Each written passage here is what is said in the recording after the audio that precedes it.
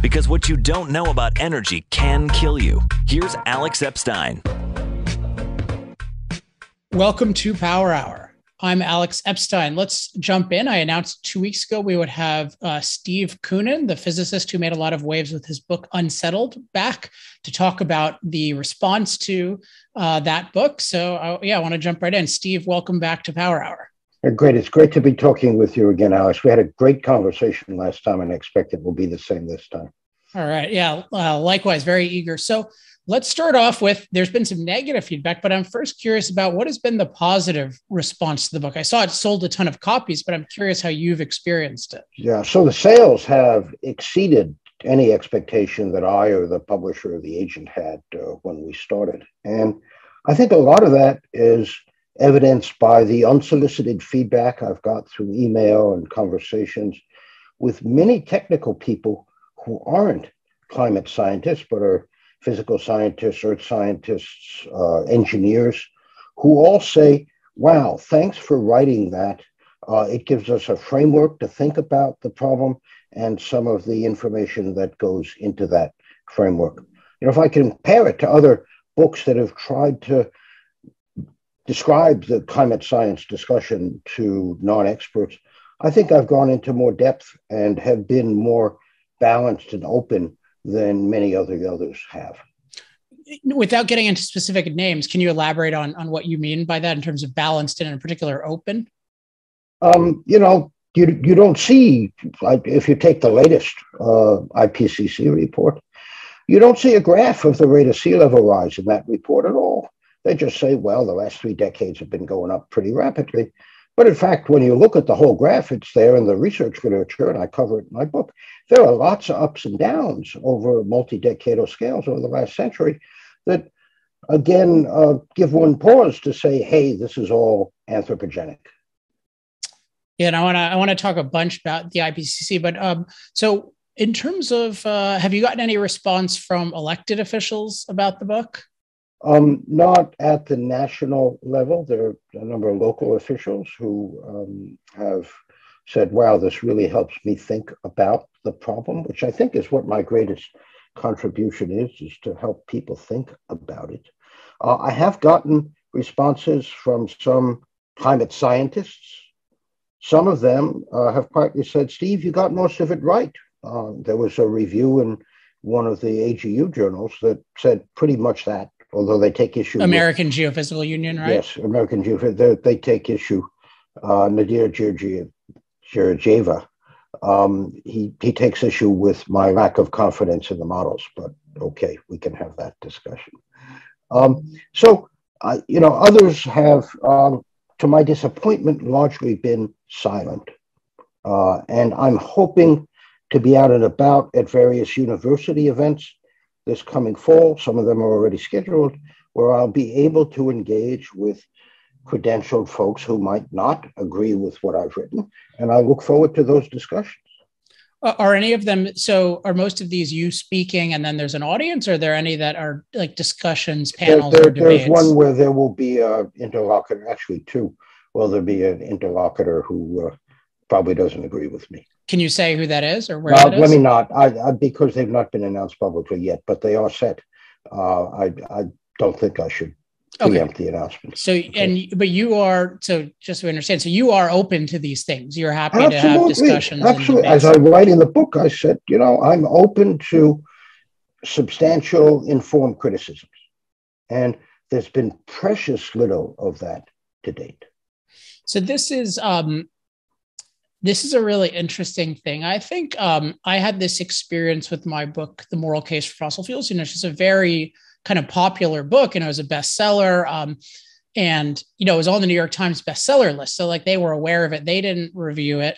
But the most interesting thing to me was that it was almost no one actually responded to it. They mostly just tried to ignore it. But I was thinking with Unsettled, it got so much attention, particularly in the Wall Street Journal, that it wouldn't be ignored. But you're saying it is still mostly ignored by people? Certainly by the scientists in the New York. So there were 2 opinion pieces in the Washington Post over the last several months, one by Mark Thiessen and one by George Will. the comments, of course, were interesting in the Washington Post. But New York Times, CNN, not a word. I didn't make the New York Times bestseller list, even though I probably sold multiple times the number of copies that some of the other books on that list have sold. That's really weird, because you were at the very you got way higher on Amazon than I ever did. Yeah, so high there. Yeah. And the sales are still going fine. As I said, we've sold many more copies than we had imagined we would. So, what's with the New York Times? Why won't they have a factual discussion of what's actually in the reports? So before we get into the reports, let's talk about Scientific American, because that is a prominent publication. And I think they had two negative things about it. There was kind of a book review type thing, but then I think the most prominent thing was written by a bunch of scientists or scientific commentators, at least Michael Mann and Andrew Dessler are climate scientists of sorts, and then Oreskes is something. So tell us about what they said, and then what you thought of that, and then how you responded. And much of that article was ad hominem attacks, was not science. There were 3 scientific points that they made, and frankly, I can't remember exactly what they were, but I did write a piece on, of course, I did write a rebuttal to those 3 criticisms. And I think I effectively rebutted them. It's the usual thing that they think I said one thing when I actually said something else. Can I just read a couple paragraphs from what you wrote? Yes, please refresh my memory. It's okay. I understand it's putting you on the spot to do it. But so, the beginning, I think this is important, what you just said. Like, most of that article is 1,000 words. First of all, 1,000 words is not very much. I don't know how long the book is, but it's probably around 100,000 words. Yeah. So our scurrilous ad hominem and guilt by association aspersions from the 12 co-authors. They're using a bunch of their real estate for that. That's Alex's comment. Only 3 scientific criticisms are buried within their spluttering. Here's my response to each of them. And so the first one is, the first criticism concerns rising temperatures. A recent Washington Post column by conservative contributor Mark Thiessen repeats several points Steve Koonin makes. The first is citing the 2017 National Climate Assessment to downplay rising temperatures, but the report's very first key finding on the topic says temperatures have risen rapidly since 1979 and are the warmest in 1,500 years. So that was the first one. Yeah. So, what I talk about in the book is not the rising average temperature, which is what they're talking about, but I talk about the incidence of daily record high temperatures across the US and low temperatures. Completely different temperature metric. So they're dodging the question, if you like. Yeah, and it's also interesting that they're responding to you by responding to a column about you. As you know, when you write about climate and energy, people pay attention to every adjective and word that you say. And so to get quoted secondhand, as you like, is just, it's lousy scholarship. And those people, because, they're faculty at credible universities, you would think that they would do better. I'm disappointed. And then there is, let's see. The second is Thiessen quoting Koonin's use of an outdated 2014 assessment on hurricanes to downplay climate concerns, but the newer 2017 report finds that human activity has, quote, contributed to the observed upward trend in North Atlantic hurricane activity since the 1970s. Yeah, so this is an active area of research. What I actually quote in the book is not just the assessment report, but a 2019 paper by 11 hurricane experts who found no detectable trend in hurricanes, except for some small thing going on in the Northwest Pacific. With respect to the upward trend in North Atlantic over the last 4 decades, there was a paper in 2020, which I quote, that found an upward trend. But then there was another paper that just came out a few months ago that said, no, this is likely part of natural variability, and be very cautious about interpreting that upward trend. So I would say that issue is still unsettled. And then the third one is, this is the quote, a third point downplays sea level rise by portraying it as steady over time, cherry picking reports from the Intergovernmental Panel on Climate Change. In fact, the rate of sea level rise has quadrupled since the Industrial Revolution, as climate scientists pointed out years ago when Koonin made this same argument. That is so disingenuous. When you look at the actual data in the research reports, although not in the assessments, we've seen the rate of sea level rise go through a maximum around 1930 or 1940, a minimum around 1970, and now it's on the rise again. This obscuration of variability in prior decades and focusing only on what happens in the last decade is a characteristic tactic of people who want to disguise what the real data are. And again, I'm surprised and embarrassed that people of that alleged quality would not make those points. Yeah, also, I mean, I don't think it's accurate that you portray it as steady over time. Quite the opposite. In fact, I have graphs that say it's varying a lot and just don't focus on the last 3 decades. So I wonder if they read the book. And if they did read the book, they're just being dishonest. I mean, I would bet a lot of money that most of the people did not read the book. It's very weird. I mean, can you imagine engaging an author, a book, and referring to a Washington Post column about the book in two of the 3 criticisms? Yes. And also, as you may know, there was a fact check early on that people did. And at least one of the fact checkers has admitted to me that they hadn't read the book at all. The fact checker hadn't? Correct. Was there any, okay, so then, so you've given your responses here, and this is very similar expectedly to what you published, or you wrote an open letter rather. So what was your experience with Scientific American in terms of responding? I submitted it to Scientific American, and they said, no, we'll pass. No comment other than that. You know, is that unusual, or do they? Well, I don't know. I've never been in this situation before. What I do know is that there is a consortium of media outlets called Covering Climate Now, and you can find them on the website. And they have basically signed a pledge. People should check it, not check my interpretation, but I believe the essence of it is they've basically signed a pledge to stick with the narrative and not to publish anything that would contravene the narrative. And Scientific American is a prominent member of that consortium. And so I'm just curious, what do they take to be the narrative? Because there are there's a policy narrative. There's like, we need to force everyone to use renewables. We think it's a problem. I don't know. What's the narrative? I'm not going to, I don't know exactly, but certainly they believe the IPCC is the gold standard, and anything that casts doubt on IPCC conclusions, they're not going to discuss. Gotcha. Okay. So that was odd to me that a letter to the editor from a scientist who's been attacked, that just seems very straightforward. Yeah, they absolutely refuse to publish it. Okay. So, when I was young, like many people, I read Scientific American cover to cover. Now I don't look at it except if they write bad things about me. Do you have any future books planned? Because that's probably going to be the next time they write about you. Yeah, I've been mulling over some ideas.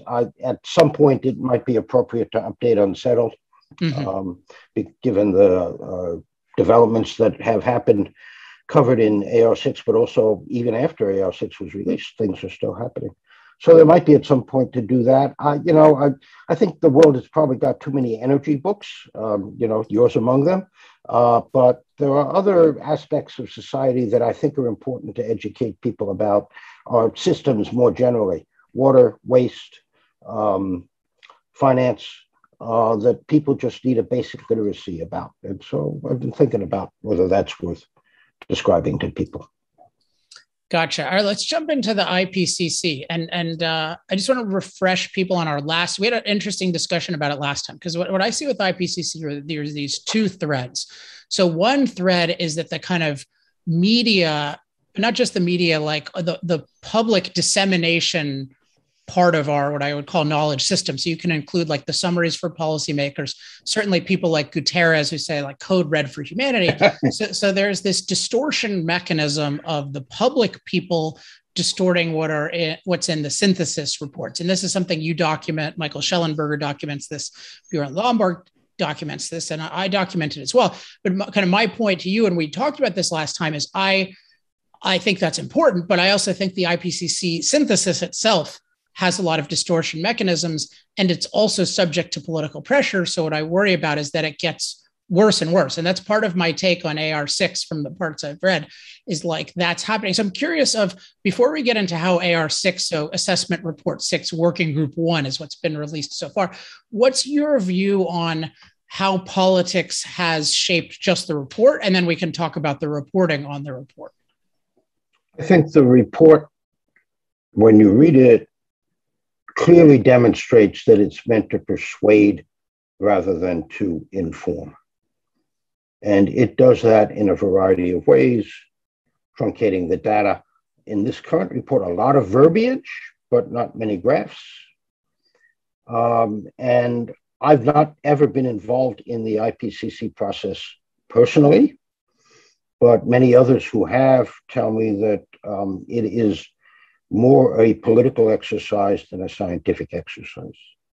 That isn't to say that the scientific substance of the reports is necessarily wrong, but it's not all correct or complete. So it is misleading, often by omission or misrepresentation.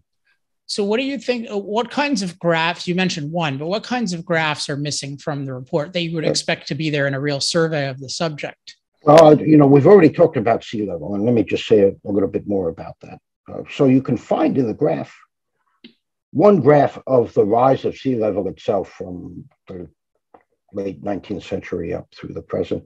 And tacked onto that, of course, all sorts of projections of dramatic rise. But of course, the text talks not about the sea level itself, but about the rate of sea level rise, which is what is the crucial issue. Our human influence is accelerating that rate.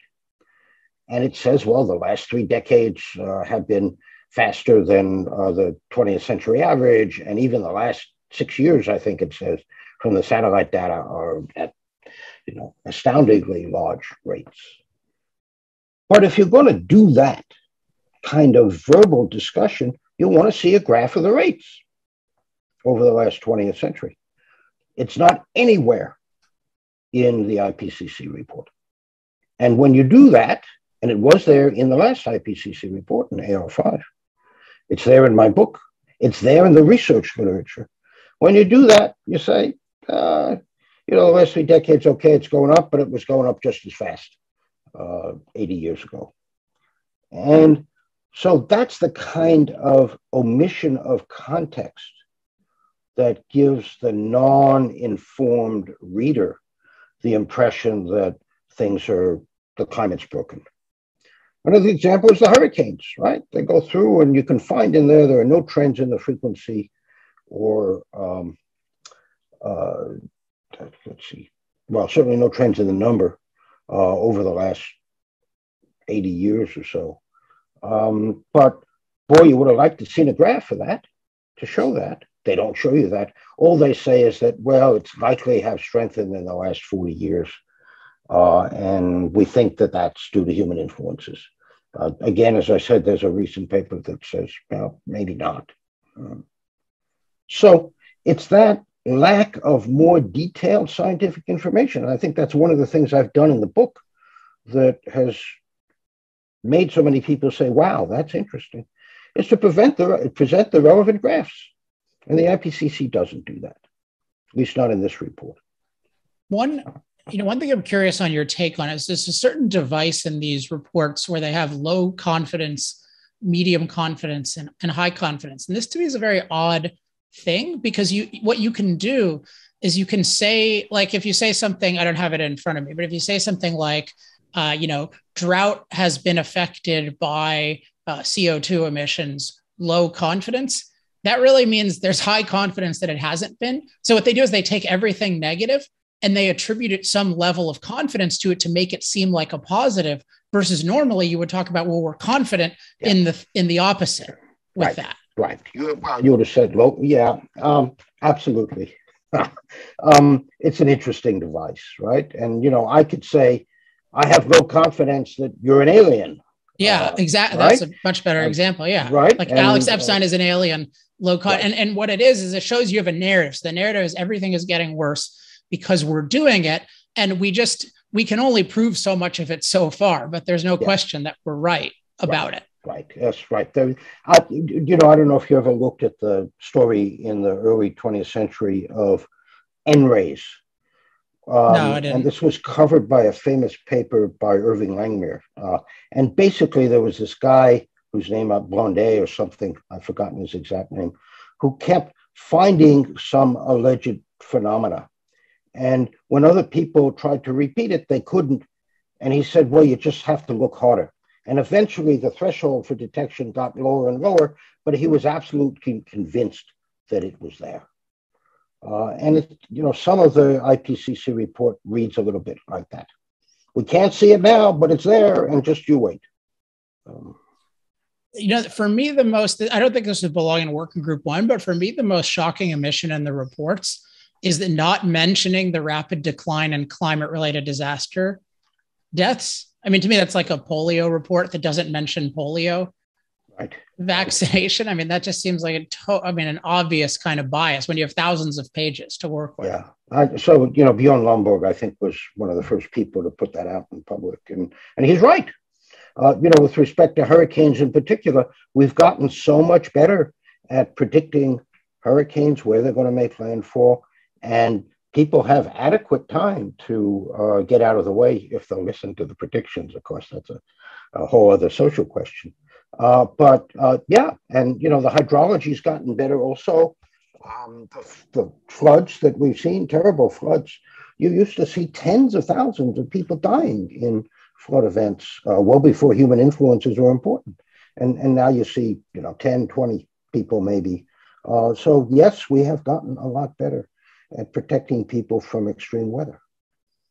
One prominent or semi-prominent change in the new report is what's called equilibrium climate sensitivity, and they've brought that up now. And I forget what it was. In one of historically, it's been 1.5 degrees Celsius to 4.5. So that's how much warming you get with a doubling of CO2. And so in the past, at one point, they brought it up to the lower range up to 2. So it's 2 to 4.5, and they brought it back down to 1.5. But now it's back, and now it's from 2 to 5, with, I think, a high confidence of 2.5 to 4. What's your take on that? Because my sense is the models have at least a little bit over predicted warming. So why are you concluding, it's actually more sensitive? So I covered the large sensitivities in the current generation of models in the book. And I speculated a little bit, how is not speculated, but I questioned, so how are they going to handle this in AR6? And what they did, at least with respect to the sensitivities, was to decompose the sensitivities of the models into the different feedback factors, clouds, albedo, lapse rate, and so on. Extract from the models each of those sensitivities, add to them observational constraints on the sensitivities, and then add them all back together again. So to get the new limits. And, that maybe not an unreasonable procedure, but it raises a number of questions. One is, of course, do the sensitivities just add like that? Are they really additive? Second is, the models are supposed to be adding all those sensitivities together, but they get it wrong. And so how come, you've decomposed it, you've added them back together, but the models don't give that answer? And then, of course, they go on to use the models for regional predictions. So, and I think a third is that some of the other constraints they put on the sensitivities, having to do with the historical record, people legitimately question of whether they've done it right to account for natural variability and so on. So I would say still unsettled as to what's going on, and a little bit questionable procedure that needs to be looked at more closely. Who needs to look at it? Well, there are people who publish papers that are kind of dismissed. Judy Curry and Nick Lewis is one of the names I remember directly, but there are others as well. Let's see if they're happy with how Sherwood et al., which is the name of the relevant paper, cited in the IPCC, handled the analysis of the historical record. I'm curious, have you seen any cases where you could tell that the IPCC's selection of papers was questionable? There's one, and I wish I remember the details, but Roger Pilkey Jr. was mentioning something on, I think it was like hurricane, it was some sort of damages thing. And he mentioned there are 43 papers that say one thing and one that says another, and they took the one that said another. Oh, there's nothing like that comes to my mind immediately, but, I think Roger does a very careful and credible job. And if he says that, I would believe it. Again, it's all in service of telling a narrative. Have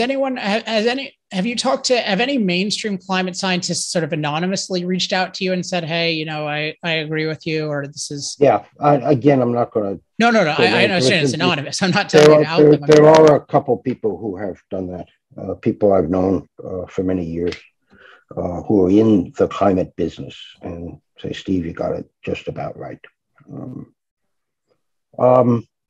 There was another one that the IPCC is kind of interestingly silent on, which is the failure of the models to do the mid-tropospheric warming in the tropics. And this is one that John Christie has been pushing for a long time. If you look at the rate of warming in the tropics, in the middle of the troposphere, the models predict far more warming than is actually seen. And there's a real issue about why that is. Is there some response by the modelers to that? Well, not within the assessment report, but within the dialogue in the community, the models would say, well, we got the sea surface temperatures wrong, or we just need to adjust this or this factor and we can reproduce it. But no real response. And there are so many factors or knobs in these models, you can probably make them do anything you want in the end. Yes, one thing I don't understand about this claim that, people talk about, quote, the models are good or the models aren't. I mean, they have this incredible divergence of projections in them. And even with the issue of equilibrium climate sensitivity, 2 degrees to 5 degrees is an absolutely enormous range. So if you take the baseline unamplified greenhouse effect as 1 degree, you're basically saying, it's amplified either by a factor of 2 or by a factor of 5. That's a very wide range. So how do people say, what does it even mean to say the models are right when it's not like they model one thing, they model this enormous divergence of things and then they get averaged. Right. Hey, if to a non-expert, if you mumble big computer model, you achieve a level of credibility that is probably unjustified. Another thing about the models is, at least as far as I've been able to read in the most recent report in AR6, and people should know it's about 4,000 pages long and it's pretty dense. So it takes some time for everybody to go through it. One of the things they show is how well the models reproduce the current climate patterns, cloudiness, precipitation, temperature, and so on over the globe. And okay, fair enough. But what we're not interested in is the current climate pattern. We're interested in how they will change under human and natural influences, which is an entirely different subject. So that if they had reproduced the trends, let's say over the last 50, 70 years, and shown how well for each of the regions you got the trends right, that would be more convincing. Interesting. All right, let's talk. I know you want to talk a little bit about. Let me ask. Do you have any thoughts on these attribution studies? This become more prominent in this version and there's a clear push toward it. Like, there's a fingerprints of X. That as a layman, it seems very dubious that they understand that kind of thing with the precision they say. I'm glad that the laymen have that sensitivity or that sensibility, because it's in fact true. I mean, again, my sense is there are so many factors that you can wiggle the analysis one way or the other. In the book, I like to say it's like a fortune teller telling you won the lottery after you actually won it, right? And, please, if you want to believe this kind of attribution, do the attribution prospectively, namely predict that there will be 5 times as many tornadoes or whatever. And then let's wait a couple of decades and see if you get it right. Otherwise, it's like reading entrails. It's just, I don't know why climate scientists put so much stock in that. And particularly if you read some of the early documents in the field, they say, we're doing this to call attention to it. The other thing I would say is, let's take some benign weather, right? Like the major hurricane drought for, I can't remember, 12 years or something. No hurricane hit the US, major hurricane. Can you attribute that to human influences or not? So let's try to attribute some benign things as well as some terrible things. Yeah, I mean, my view is I would give much more credibility if they attributed even 10% of good things. Yeah, right. Because if it's all bad, then it's obviously religious view that everything we do is bad. And I think it's a failure of the scientific establishment not to hold these people to a greater standard. Yeah, I don't know if you've seen Ross McKittrick, who's a really interesting guy, like the climate economist. Yes. He's been harsh on the methodology and the misuse of econometric methods. He's had some good stuff, the attribution studies. And there is a kind of general thing, if you look at the climate science field, where generally people who are experts in specific methodologies will accuse climate scientists of not being expert. This happened with Michael Mann on the hockey stick. So I just recommend that. Look up Ross McKittrick and attribution studies. I thought he had a really interesting set He does great stuff. More generally, and I think I mentioned it in the book, and it's not new to me, I think the field would benefit enormously from a greater influx of people with real statistical expertise. Andy Gelman is a statistician at Columbia, I know, who has criticized a number of the temperature analyses for using improper statistical methods. Yeah, I think that'd be amazing if you actually had the best people, because I think what you get is the interaction you get is really from the professional associations. The professional associations, like obviously the American Physical Society you were involved with, but it's usually, as far as I can tell, the political people sign on to these statements. What you'd really want is the stars saying, hey, are you really using these econometric methods properly? Are you really using these statistical methods? Like that would actually be interesting if they said, oh yeah, Michael Mann really nailed it. Right. The government, at least this particular administration, is being two-faced about it, right? This is the greatest problem facing humanity, et cetera, et cetera. Yet why aren't they calling in a diversity of outside experts, people not involved in the field, to give a hard scrub to what's being said and written? And they're not doing that.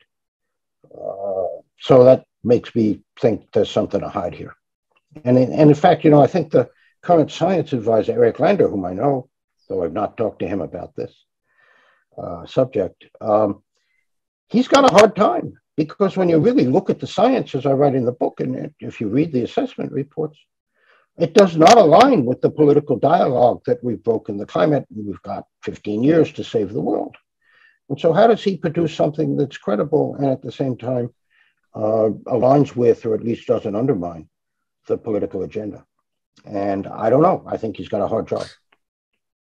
Well, also particularly because, I mean, one thing I point out is, just as an energy guy, the hostility toward nuclear is just completely contradictory to the claim it's an existential threat. Even, Robert Bryce has really made this point that the opposition to solar and wind by the green movement, even though it's stopping those plans from happening, it's stopping transmission lines, it's stopping mining, and it's certainly stopping the construction of these things.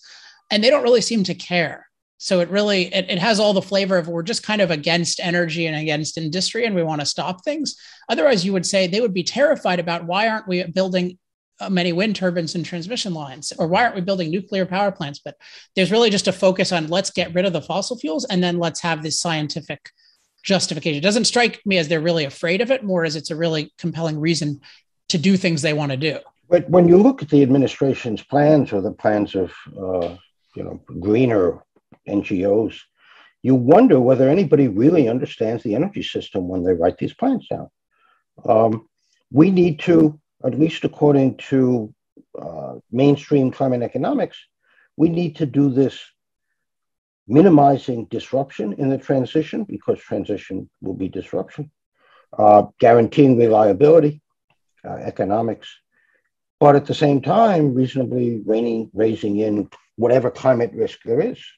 And the mainstream economics literature says you should let the temperature rise to maybe 3.5 degrees, not the 1.5 or 2 degrees that's being discussed in connection with the Paris Accord. So, if they say they're following the science, well, let's really follow the science. And the minimum is go slow, be thoughtful, develop the technology, and let the temperature go up some. Yeah, so I know you had mentioned before we talked that you want to talk about climate economics. Do you have any other broad thoughts about climate economics versus how policymakers and even these public scientists are treating the issue? Yeah. So let me elaborate a little bit. And, my thinking on this was started by a paper that McKittrick was a collaborator on, who kind of explained it to those of us who were not deeply steeped in the field. And it's a notion that William Nordhaus won the Nobel Prize for in 2018. And that is the following. If you decarbonize rapidly, you entail all sorts of disruption. Maybe disruption in energy services, disruption in employment, in the economy, and so on. And you incur costs having to put in whatever technologies you've got that are zero emission or low emission. And so you want to do that as slowly as possible. On the other hand, if you take too much time in doing that, the CO2 builds up and the climate risk grows. And so there's clearly an optimum that you should, an optimum pace, if you like. And as I mentioned, at least Nordhaus's analysis a few years ago said you could let the temperature rise a couple of degrees more than is being discussed to achieve climate optimality, or economic optimality, if you like. So I guess I'd like to hear some of the people who are in favor of what I would say is precipitate decarbonization to say, well, why are you in such a rush? The second point about climate economics is right there in the assessment reports, Working Group 2 or the National Climate Assessment Volume 2, and that is that the net economic impact of even a 6-degree rise is projected to be a few percent. And, that's over 80 years. And that few percent over 80 years is not a big deal. It's a couple years worth of growth at the end of the century. And of course, the estimates don't account for adaptation, et cetera. So when I quote that, and quote it right out of the reports, people say, well, you haven't worried about tipping points and sudden things that could happen, whether it's permafrost outgassing or the Atlantic circulation slowing down. And well, there was a paper that came out this summer that analyzed 8 different tipping points by a set of economists, and they found another 1 or 2%. So it's still, I would say, minimal. And then finally, people say fat tails, right? Well, what about, very improbable but high consequential events? And again, a paper came out within the last year, I think. Within the last year, where they redid an analysis of the economic impacts. And again, they found a few percent with essentially no outliers being above about 6% for a 4-degree rise. So this is one of the things I just don't understand why it doesn't get more prominence. Economic impacts will be minimal. These will be bumps in the road overall. Now, certain sectors, certain countries will be impacted more than others, but obviously then other sectors and other countries will be benefited because the average is relatively small. So, it's right there. Obviously, if you don't have what I would say is the anti-human bias in a lot of these things, that everything we do must be bad. But I think part of what's going on is, so you have these two things, which is sort of how negative is our climate impact going to be at all on its own. There's that. And then there's kind of what's our adaptive or mastery ability. And then there are all these other considerations that you would be harming with different kinds of things. To me, this is all just, there's so much speculation in all of it. The climate part is so speculative. And I don't believe any of these things about, how could you possibly know what the cost of decarbonization is? I think it's effectively, without nuclear, I think it's far greater than they think. We certainly have no known way of doing most of these things without nuclear. And even with nuclear, a lot of these things haven't been developed. So I think they tend to overestimate negative climate impacts and underestimate economic cost. But I think the other side would say, no, you're underestimating the climate impacts. And there's a kind of growing movement to say climate economics is a failure. They don't they're okay with 5 degrees, but 5 degrees would be the end of the world. And I think that's more of a moral kind of religious perspective. Right. That rather than a hard numbers kind of perspective. But let me just come back again to whether we could really decarbonize the grid, which is something I know you think a lot about. I've said, there's a triangle. You can have the grid as reliable, you can have it as low cost, or you can have it as zero emissions. But you can only choose 2 out of those 3. We don't know how to get all 3 at once. If you want to be economic and reliable, well, we've got coal and gas. If you want to be economic and low emissions, but not reliable, we've got wind and solar. And if you want to be reliable and low emissions, we've got nuclear and CCS. But it's not economic. So, nobody knows and nobody has put forward a plan that satisfies all 3 of those constraints. And, they wave their hands and say, well, we'll develop the storage technologies. Not within more than a few decades, I would say. I mean, usually when you're talking about things scaling rapidly, they're working at it, they're out competing at a very, at a low level. And then you think, oh, this can be scaled. This is, you invest in a startup when, it can do this thing at lower cost and it just needs to scale. But with solar and wind, we see right now, they're cost adding to these, in California, New York and Texas and these things. So there's no prototype, commercial prototype that's working really well. There are a bunch that are actually having huge problems, like in the UK. And I mean, this winter in Europe is really rough because they're restricting gas. I like to say that the most expensive part of a green grid is not the generation, it's the reliability. And you pay so much to get that last 0.1% of reliability, whether it's in added capacity or in storage or dispatchable power sources. But if you're content with the lights going out, for a few hours every day in the winter, green is just fine. Yeah, and I'm sure industry really loves that too. Oh, yeah. If you're I mean, this is an interesting thing. There's in the Wall Street Journal, they had a good article by Robert Bryce on just how this company Generac, the home generator company, is exploding. And what really points to is how valuable economically reliability is. I've thought about this living in California. If I bought a house in California, I would absolutely need a reliable generator, and I would pay a lot of money for that, much more than the electricity. I mean, I might pay 100 years worth of electricity to guarantee the reliability. Now, not everyone can do that. And so it just points to, we take the reliability for granted. So I love that comment about the economics of the reliability. So I have in the house I'm sitting in now, the background behind me, you can see is north of New York City. And there is a Generac in the house put in by the previous owners. And it turns on a couple of times a year and runs a fraction of the house. And I'm so grateful that that's there. My wife more so. Yeah. And there's a home use. I just want to reiterate, there's the home use, but there's the industrial use. I mean, this is something that's really underrated, is how much industry depends on a reliable electricity supply. And particularly grids tend to want to punish consumers last. So when we get a blackout, that means things are really going on. Industry gets these quasi blackouts. They're not really blackouts, but they cut off power to them. And that's the kind of thing that people are going to flee over. And so you just think about your industrial base and that disappearing. And you sort of see the system collapsing almost in real time, right? We shut down San Onofre in California. We shut down Indian Point here around New York City. Diablo Canyon in California is going next, would be my guess. And the nuclear fleet is aging. And we're not doing anything about it. So we saw in Texas the cost of not paying for reliable generation, even if you never use it. And I think the country is unfortunately headed in that direction.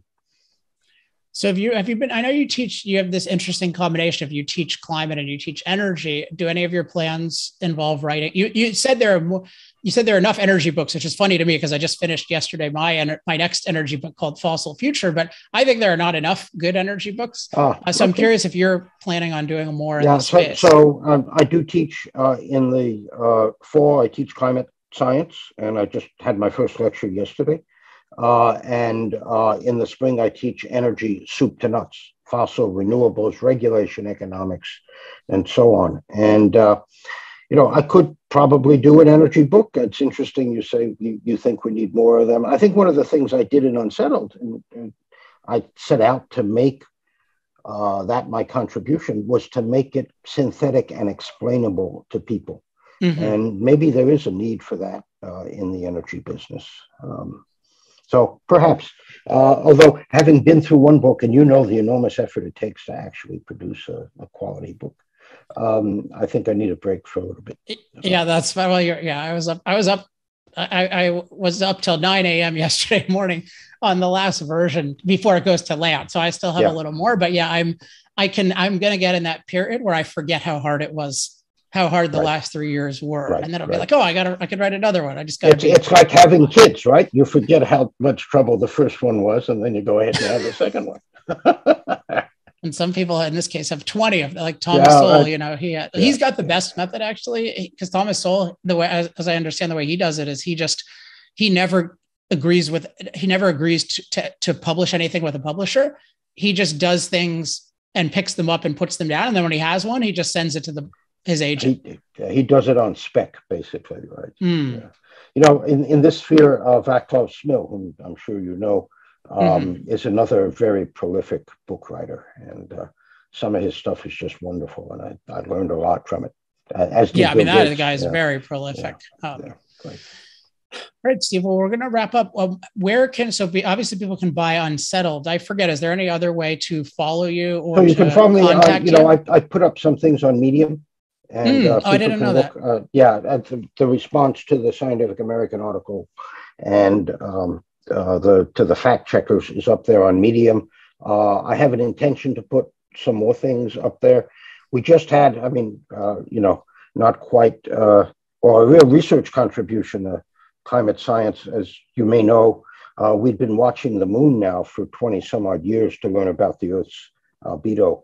And we just published a kind of capstone paper for that project, 20 years of observations. Interestingly, we see a slight decline in the Earth's albedo over those 20 years, climatologically significant, on the order of half a watt per square meter. And interestingly, the Irby guys with the satellites, much more precise, but also much more expensive, see something similar. So the recent warming may be as much a consequence of the loss of cloud cover as it is greenhouse gases. So albedo is the reflectivity, right? That's correct. Yeah. Okay. So the climate is very sensitive to the reflectivity. I mean, its average is 0.30. If we're 0.29, the Earth absorbs a little bit more. That would be equivalent to the effect of all the CO2 that we're talking about. Gotcha. And is there any way, I know people sometimes reach out to me and say, hey, I want Steve to speak. So you can certainly do that and I'll put you in touch with them. But any way people can reach out to you to speak?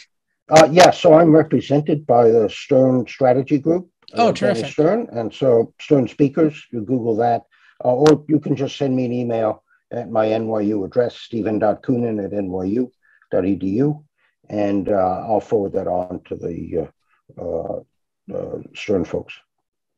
All right, Steve. Well, great to talk to you again. Congratulations on the success of the book. And I'm really looking forward to these debates. And so please let me know as they occur, and I'll publicize them to my audience. I will, indeed. Okay, very good.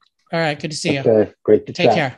Thanks again to Steve Koonin for joining me. It's my second conversation with him, period. I have never talked to him outside this podcast, but really enjoyable. I hope you enjoyed it as well. I really like how he's good at identifying what he knows and doesn't know, and doesn't just armchair when he'll say, oh, I don't know, or I don't have an opinion about that. So whenever people do that, I have a higher opinion of them and their confidence in what they actually say.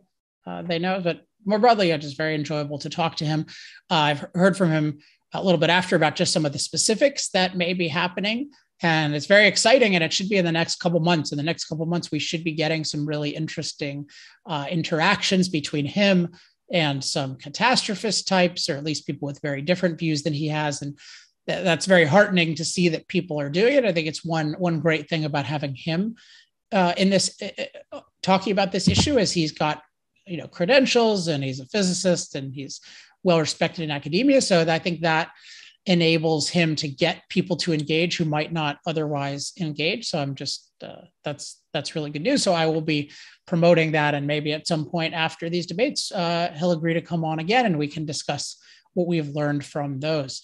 A few other wrap up things. So make sure to check out energytalkingpoints.com and share it. It now has a search function that's really cool. I use it quite a bit. So just any topic you can think of, just type in and it'll immediately bring up all the talking points that I've done on that topic. Also make sure to follow me on Twitter, twitter.com/Alex Epstein. I'm writing a lot there these days. And if you're not already on my email list, go to alexepsteinlist.com, or you can sign up as well at energytalkingpoints.com. There's something else that I am now forgetting, which I may remember when I do my usual wrap up. Oh yeah, if you want to become an accelerator, go to industrialprogress.com. Accelerate. This is helping fund our research and development and our promotional efforts. So I just on Monday, so I'm recording this on Tuesday, Monday morning, I think at 9:16 a.m., I sent the latest version of my manuscript to the publisher. This was another like 30-day effort of straight work. So hopefully in the future, I'm going to plan these books so it's not this intense. I'm very happy with how it's turned out. It's now going to layout. So there's limited ability to edit it. I can still make kind of small edits, but most of the hard work is done. And I'm very excited for you to see it. So thanks to all the accelerators who helped finance this project. And then the accelerators will also help promote it in a number of ways. So again, industrialprogress.com/accelerate. All right. As always, if you have any questions, comments, love mail, or hate mail, you can email me at alex@alexepstein.com. And let me just see what else. Oh, well, if you're listening to this or watching this on, if you're listening to this on podcast platform, watching this on YouTube, try leaving a rating and a review. I very rarely ask about that, but I think those are very valuable things that can get this, the content of the show, the ideas of the show to a broader audience. All right, that is it for this week. Thanks again to Steve Koonin, and I'll be back in another 2 weeks. Until then, I'm Alex Epstein. This has been Power Hour. Power Hour. Life, liberty, and the pursuit of energy. Power Hour. The antidote to shallow thinking about energy issues.